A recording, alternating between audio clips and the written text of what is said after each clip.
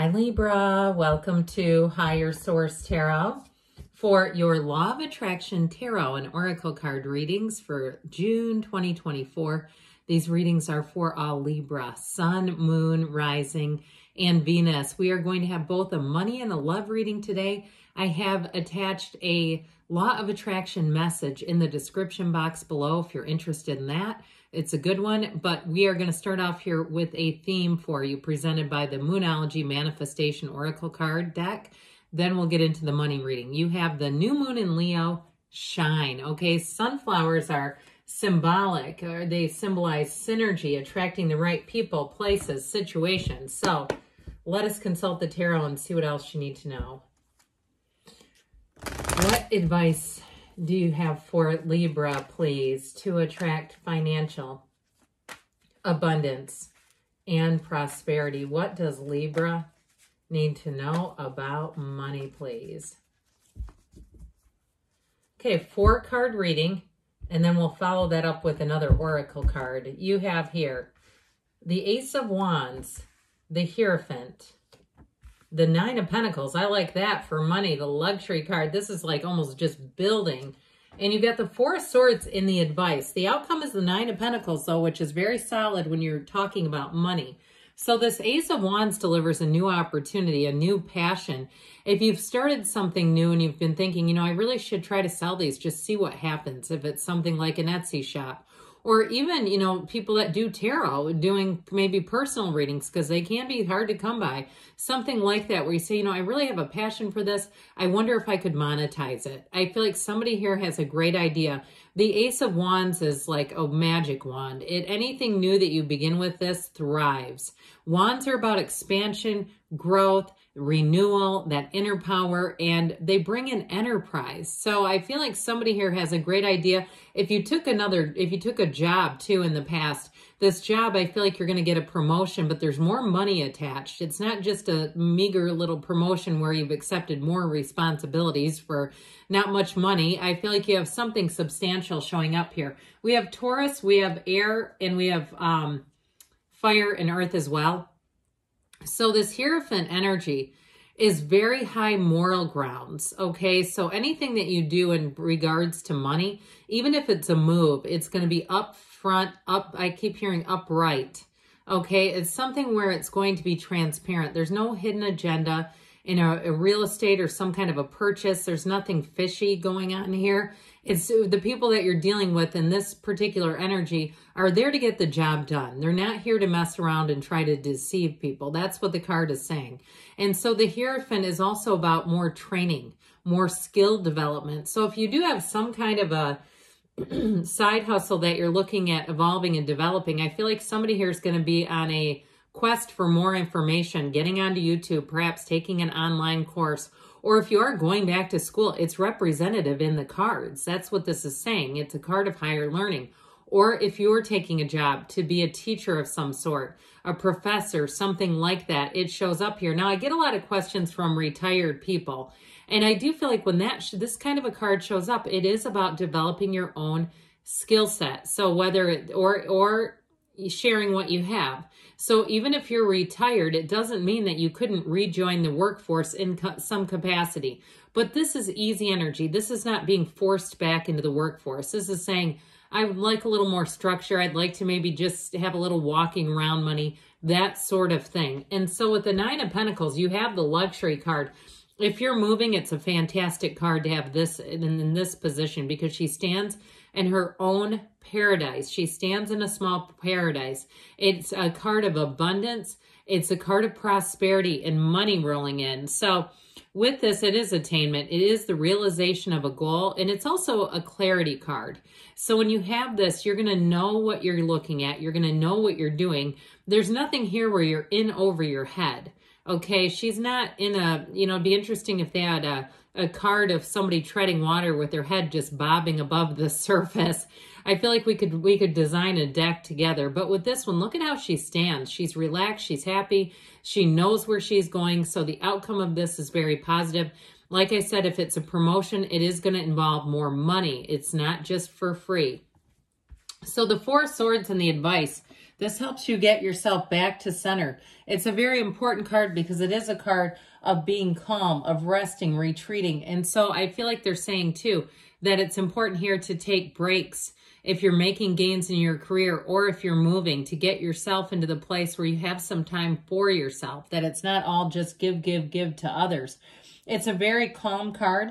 It's a card of strength. And it's also too a card of not needing to battle anyone or anything. So it's definitely not pushing against. It's going with the flow and allowing things to unfold. All right, so let's see here. This is from the Fortune Oracle. You have the card of Dragonfly. Have confidence during this time of great joy, renewal, and connection to spirit. So both the Hierophant and the Four of Swords are cards that will connect you to spirit. So let's ask now about love in your life, okay? All right. What advice do you have for Libra, please, to attract the love of their lives into their lives, please? What does Libra need to know about love, please? All right, same setup, 4-card reading with an oracle card. And then we're going to close things out today with a message from Edgar Casey. All right, you've got the Tower in the past, the Knight of Pentacles, and the Eight of Wands in the future here. Your advice is justice, you and your own energy. So I do feel like there's something about having good boundaries and also, too, you know, having things meet your terms, your agreement. There's something about this with the Tower energy. This Tower energy is a quick and sudden change, and it is, for some, it is the end of a relationship, but it's also, too, saying an ending of something that you know you need to take control of. If there's some area of your life, and if it's not a relationship, but some other area of either finances, where there's been a bit of debt accrued and you say, I know I need to get this straightened around before I get into any kind of a relationship, or some type of a degree that you're finishing up or a job change. There's something about this that's very important because it is a turning point.